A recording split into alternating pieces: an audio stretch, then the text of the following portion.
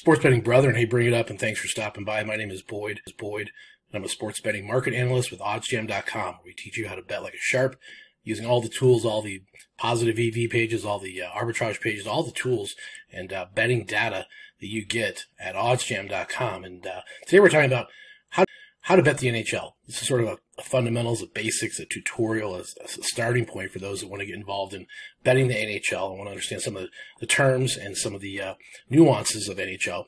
And we're going to talk about that and help you get started right away to make money betting hockey. All right, guys, let's jump into this tutorial, sort of a beginner's tutorial on how to bet the NHL and kind of what the NHL is all about relative to availability and betting, and using OddsJam as a betting tool to help find value. So we're going to keep this real simple. Start off with mainline bets. A mainline bet is something like a money line, a spread, which in the spread scenario is called a puck line, and also the over-under, the total. So let's start off with first just a quick scenario here of the money line. And the money line here was pulling up a random game here we're going to take a look at. And you can see here Predators, Maple Leafs money line. The best odds for the Toronto Maple Leafs are at -171. So what money line means, again, is just pick a winner. Don't care what the score is. 1-0, 5-0, 10-2. Don't care the score. That doesn't matter. That'll come along a little bit later on. But the money line is just pick a winner. Put your money on the line to pick a winner and go from there. So you'd have your best odds. And it's -171 through the OddsJam perfect line, or pinnacle, essentially.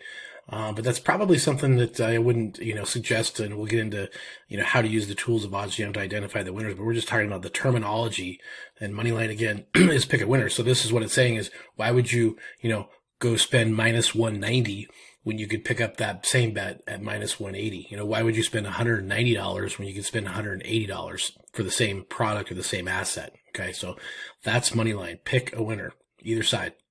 Your odds on Nashville, the best odds are +160. So if you think Nashville's going to win this game, you would, really try to go get your bet placed at Bet Rivers or at sportsbook in this situation. Now we're here in Colorado, so we have a lot of sportsbooks to choose from. Gives us a lot of variety, a lot of pricing options. It's awesome. However, again, why would you place a bet at Fox at +140 and only make, get paid $140 when you go get paid $160? Makes sense? Usually when I start to talk about money and paychecks, people understand the concept a little bit better than if I just talk about odds and probability. So again, use the best price. This is an investment. Again, if you're going to take Nashville, go get the better price of +160. Do not be lazy and just take the +140. You're going to cost yourself a lot of money over the course of time. On to the puck line. Now the puck line is sort of like in baseball. It's called the run line. And also you'll hear this called the spread in hockey. The spread, or the puck line, means that they have to win by 1.5 goals. So in this case, if you take Toronto with the puck line, they have to actually win by 2 goals or more. If they win by 1 goal, Nashville would have covered that with a +1.5. So it's very important. This is where the goals do matter. Up here, goals don't matter. It doesn't really matter the score as long as you win. Puck line, or quote-unquote spread in hockey, you can actually, lose your bet even if your team wins if they don't, win by that 2 or more. There's alternative lines, alternative puck lines, where you can get into other odds, and we'll go into that as well, and show you that basically if you think that the Maple Leafs are going to win by 3, you could take the puck line +2.5. Okay, so here you can see if you want to take Toronto -2.5, you're going to get paid a lot more money over at FanDuel +250. Okay, again, if you're planning on taking Toronto, think they're going to blow them out, you're going to have a 4-0 game here, and you want to take -2.5, that means they got to win by 3 goals or more. Why would you go place that at PointsBet and only get paid $210 when you can go to FanDuel and get paid $250? Okay, why would you go to Caesars and place that bet there if that's your intention?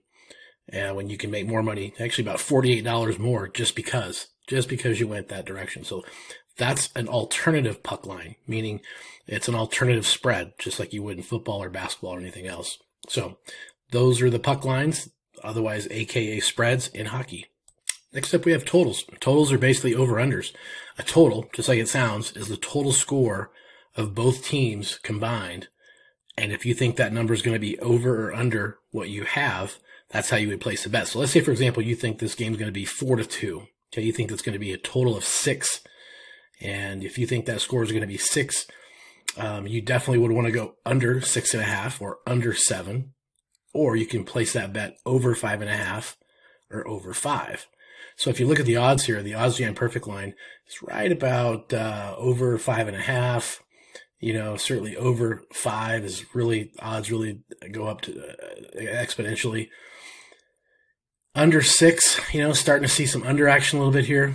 So the market's right about this area here, that 5.5. And again, if you're going to place a bet on the over or under, just make sure you understand if it's, you know, what mainline bet and number that it's at. So if you think, again, if the total of the over under is set at 5.5 and you think the final score is going to be 6 goals or higher, you play the over. Okay, you get your best line at the over, and you know, if you can't bet at Pinnacle, you go get it at -105. Okay, if you think the bet is going to be under that 5.5, you would go back and get your you know, positive money, your plus money. You would take this plus 235 at Bet Rivers. That's how you would use the OddsJam info and data to help you find the best price, the best location based upon what your wager is. So again, guys, mainline bets, you have your totals. It's a flat bet. Typically, here's your, okay, so it's set at 6. Okay, so you have typically -110 odds.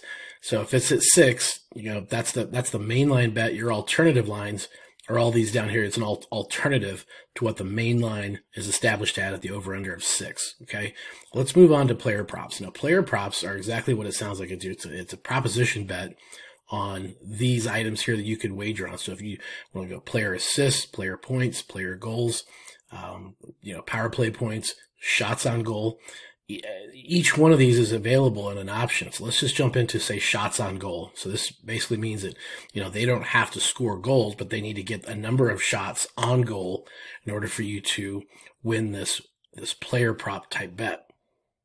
Here we go.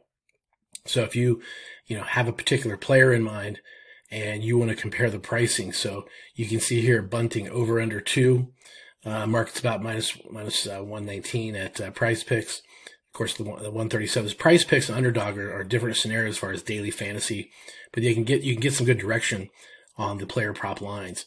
You can see here, you know, OddsJam perfect line has this about a -140.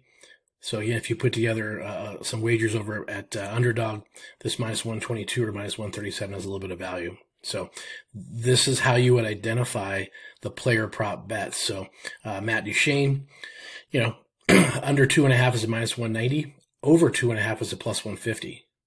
That's how you would read these. So if you think it's going to be over or under, if it lands on, if it happens to have 2 shots on goal and it lands on 2, it's a push. You get your money back. You don't win. You don't lose.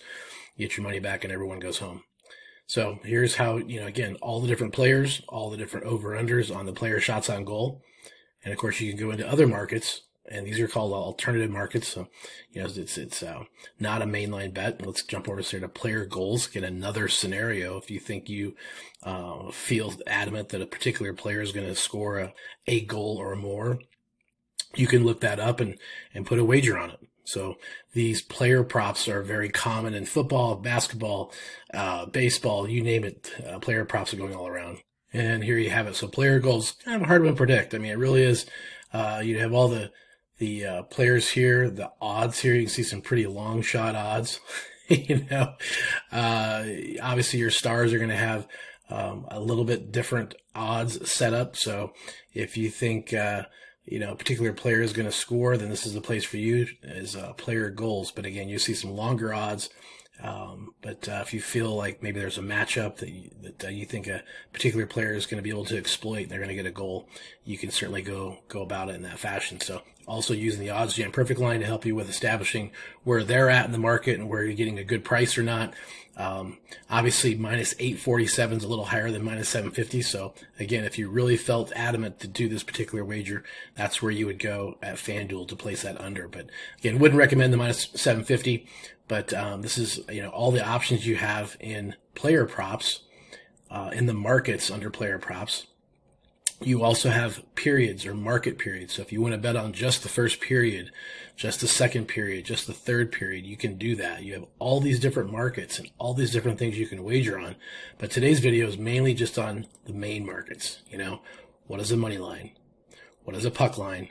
And what is a total or an over-under? So hopefully this has been helpful to understand just the fundamentals and the basics. All right, guys, there you go. There's your NHL betting tutorial for beginners and trying to just getting started on the terminology like money line, puck line, which is also the spread, totals or over-unders, also some alternative totals, alternative spreads, as well as player props and all the details you need to know using at OddsJam, all the positive expected value, the data-driven betting tool at OddsJam. You get a free 7-day trial. If you want to hit the links below, you get a 7-day trial to use all the tools to make mathematical money. Thanks for stopping by.